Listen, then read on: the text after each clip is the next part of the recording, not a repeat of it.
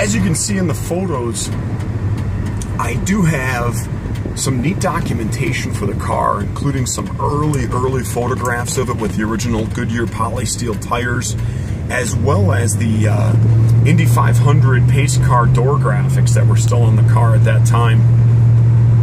In addition to that, to help verify mileage, we have the Indiana inspection sticker in the driver's side corner of the windshield that you can see the photos of that show the mileage, I believe at 27,000 or so back in 1980.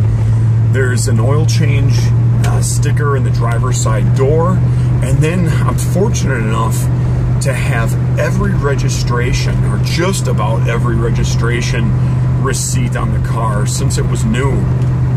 And those also, I don't believe everyone has mileage, but a majority of them do, and they help piece together the original mileage on the car, which again is just at 46,700.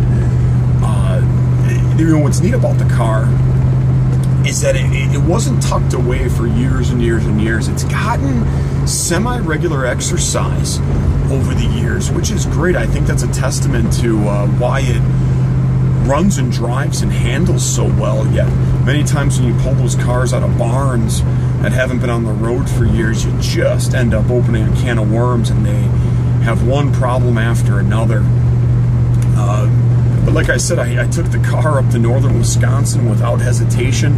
It ran and drove like $1 million. See, I'm gonna go ahead and